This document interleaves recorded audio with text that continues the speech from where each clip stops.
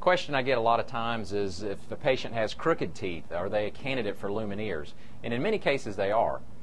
Sometimes it's better to straighten the teeth out before we place veneers on the teeth, and sometimes with minor cases, Lumineers or traditional veneers can straighten out crooked teeth. This is done all the time and with very good results.